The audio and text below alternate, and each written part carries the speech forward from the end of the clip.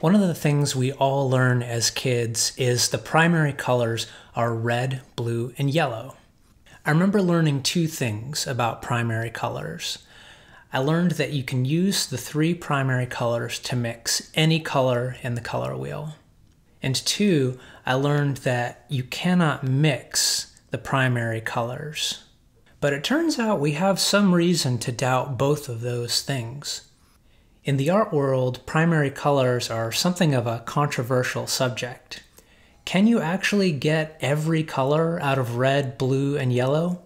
And are there other candidates out there for the primary colors? Is it true that you can't mix the color red?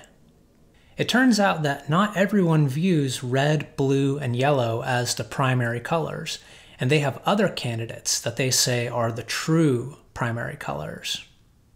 This video is a primary colors showdown, where I pit primary colors against each other to find out what are the true primary colors.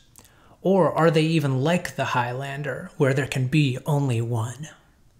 I'm going to be taking 4 different sets of primary colors and mixing a color wheel out of each one. With the color wheel that I mix, I'm also going to take each mixed color and stick it on a digital color wheel to see how my range of possible colors for that primary stacks up against the full range of colors that actually exist. So let's get color mixing. We're going to start off with the traditional 3 primary colors, red, blue, and yellow. Now the results that you'll get out of color mixing are highly dependent on which red, blue, and yellow you choose. So I kind of just have to make a judgment decision on which colors I want, but these are the ones that I like to use in my painting. So if you happen to use, say, a cadmium yellow instead of this, your color wheel is going to look a little bit different than mine. One of the things that you'll already notice as I'm making this color wheel is while I can get very vibrant reds and oranges, I actually get a pretty dull looking purple. And this shows us something about color mixing in general. Color mixing is subtractive. What that means is you lose saturation when you mix 2 colors together. Using our purple color as an example here, I'll never be able to mix a purple that is as saturated as a purple that I get straight from the tube. So we're already seeing that the first thing I learned about primary colors as a kid is not true.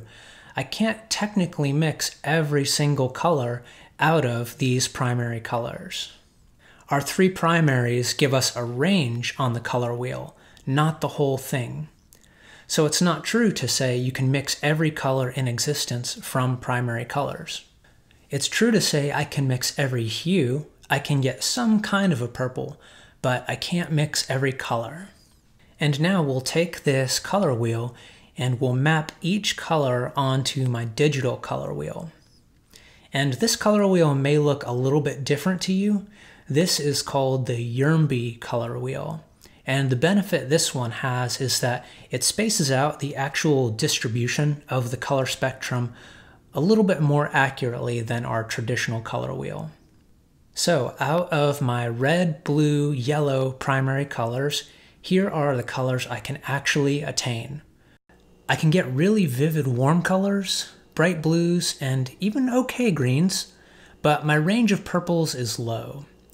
I'd also probably be wanting more greens if I were painting a landscape. Okay, now we're going to do a really fun one. The hardcore color geeks out there will be aware of what I call the printer's primaries: cyan, magenta, and yellow. These are the primary colors in your color printer. You may have seen CMYK on your printer ink before, and that's what they're talking about: cyan, magenta, yellow, and then K stands for black. And so for my printer's primaries, I'm going to be using quinacridone rose for my magenta, phthalo turquoise for my cyan, and azo yellow for my yellow. The existence of these primary colors raises a serious question. I've been told that primaries are colors that can't be mixed. So is that true? Can I mix magenta and yellow together and somehow get red? Can I mix cyan and yellow and get blue? Let's find out. Well, it turns out you can mix red and blue. Honestly, this was mind-blowing to me the first time I did it. So after this, I guess cyan, magenta, and yellow are the real primaries, right? Well, not so fast. Let's map our mixed color range onto our color wheel. We see here that these primaries share the same limitation as our red, blue, yellow primaries. We can access only portions of the color wheel. In fact, you can see that compared to the first primaries, we have access to far less saturated blues. But in general, we do have a wider range of overall colors available to us with cyan, magenta, and yellow, compared to the primary colors we always hear about, red, yellow, and blue. I love these primaries and I use them a lot when I paint. I especially like the nature of the purple, blues, and cyans that you get. I think they're really unique and beautiful tones. So for our third set of primaries, we're going to be doing something totally different. We're going to be using the color red, black, and a really dull yellow.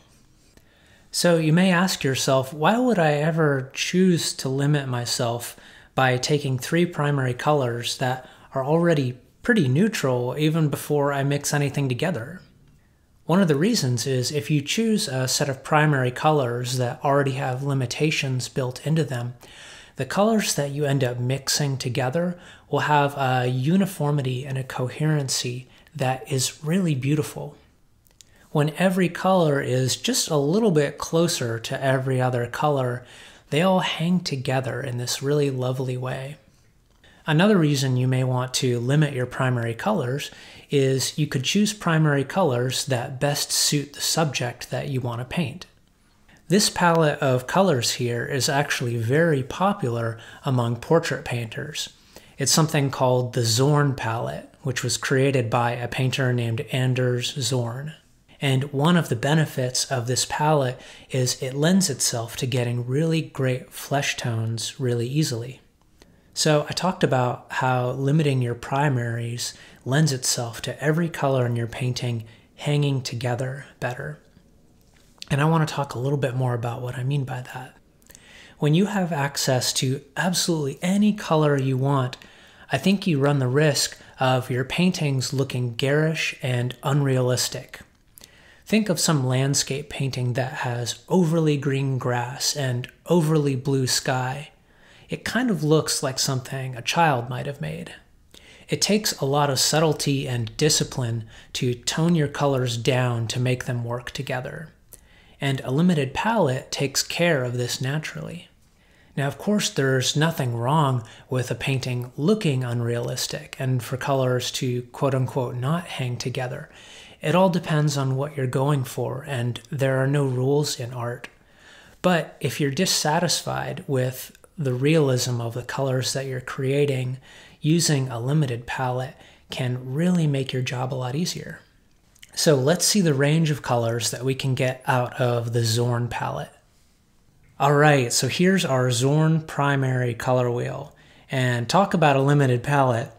The only vivid color that we have to work with is the red, and the yellow is looking pretty vivid now compared to everything else around it.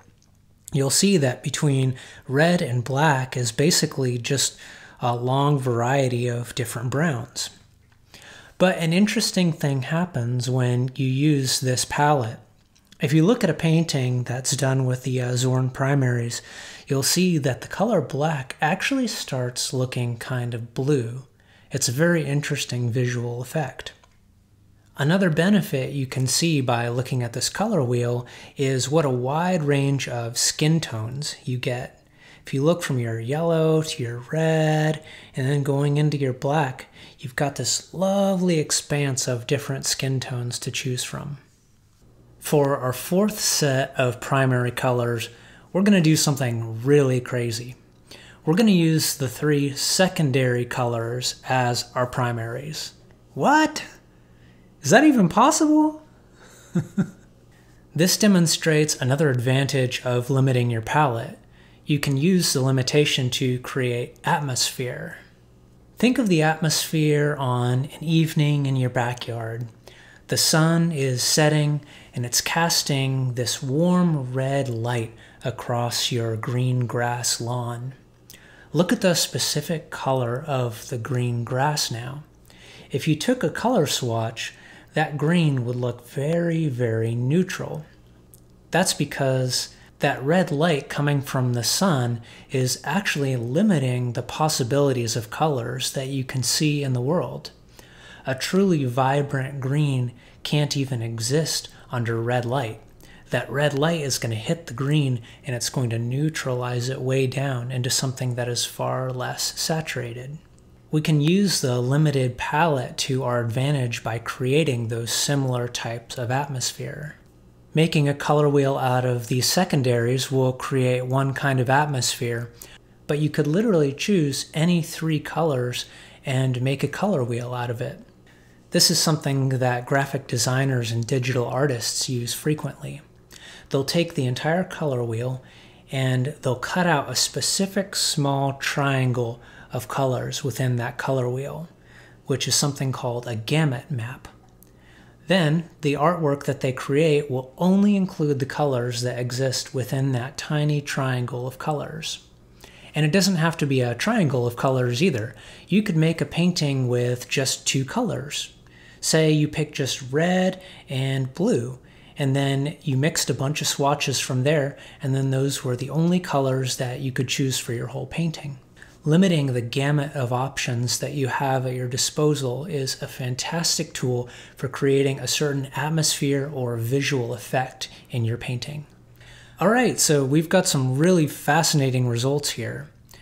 In the past, I never would have thought that you could take the secondary colors and get primary colors out of mixing them, but that's exactly what we see here on the palette.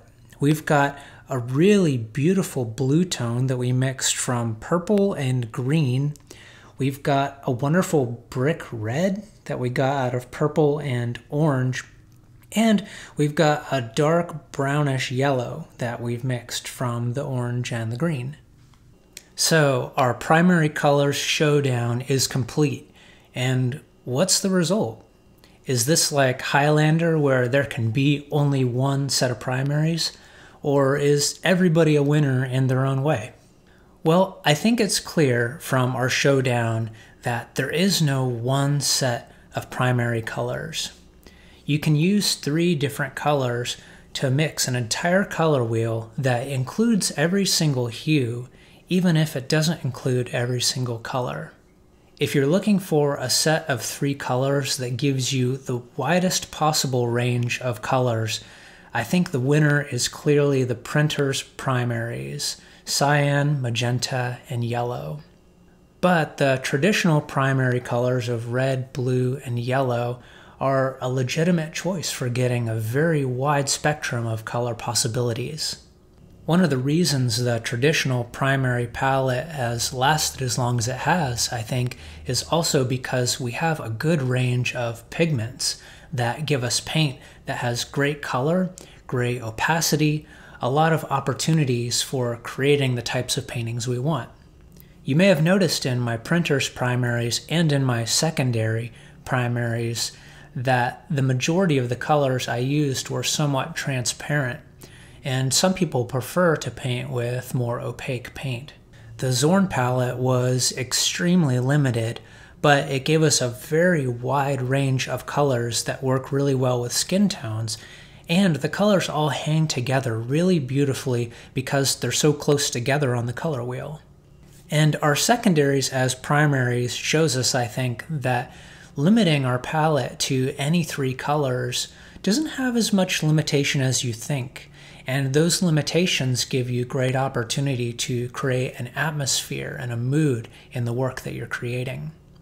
So I'd encourage you to play around, first off, with painting with only 3 colors, and secondly, with choosing 3 colors that maybe aren't the traditional primary colors, but might limit your painting options a little bit. So, as the judge of our primary colors showdown, my verdict is that the winner is primary colors in general. I think using just 3 colors as your painting is a fantastic way to develop a mastery of color, to unify your paintings, and to create very specific moods and atmosphere in your work. So if you've never tried painting with just 3 colors, give it a shot. And if you want to learn more about mixing colors, I have a free 1-hour color mixing masterclass on YouTube.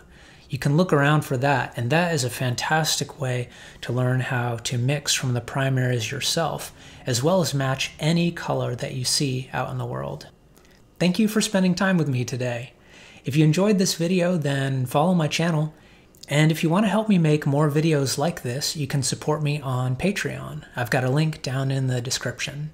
Have a great day, and happy painting, everyone.